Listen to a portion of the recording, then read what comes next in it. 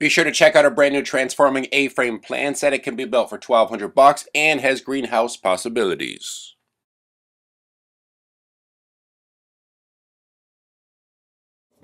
Hey, I'm Derek Diedrichson from RelaxShacks.com, author of Humble Homes, Simple Shacks, a DIY and concept idea book on tiny houses, forts, tree houses, cabin shelters, blah, blah, blah, blah, blah. On Amazon.com. Check it out. Helps me feed the family with ramen noodles. Once in a while here, moving on, I do have guest vlog videos from people who submit photos to my blog, RelaxShacks.com. This one, because I asked him, he was kind enough to actually shoot a video for us, is from Patrick Danforth, who is from, actually, I don't know where the heck he's from. Somewhere cold, because in the video you hear a lot of snow crunching as he's walking around. But Patrick Danforth has built a couple cool, very simple, kind of redneck-looking recycled window greenhouses, which I dig. Very cost-effective. And he's right here to share them with you. This is Patrick here with my recycled greenhouse. These windows I've acquired through the dump. A friend of mine, and sometimes they're alongside the road. It's got a Tough-Tex roof, and the frame is made from a trampoline. The area that, you know, has the netting hanging, so, you know, for safety. And then, you know, wood here and there.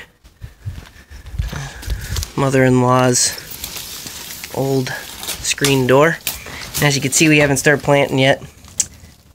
Spring is here, but we're still pretty deep in snow. And I built it because I saw the framing for the trampoline and thought, hey, that could make a greenhouse. There you go.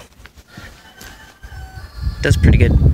There's my extra windows for more stuff, like my other greenhouse that I have built. And the second greenhouse, sliding glass doors for the bottoms.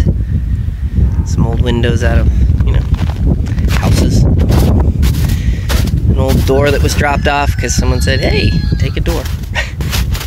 And my bottle work that I started.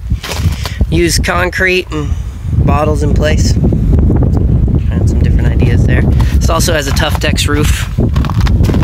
Everything else is just acquired. Can't get in this one at the moment, but I have shelves made out of pallets. Well, from old pallets. And various wood laying around. Again, nothing growing yet because we're not quite ready. So there's that one. Hope you enjoy it.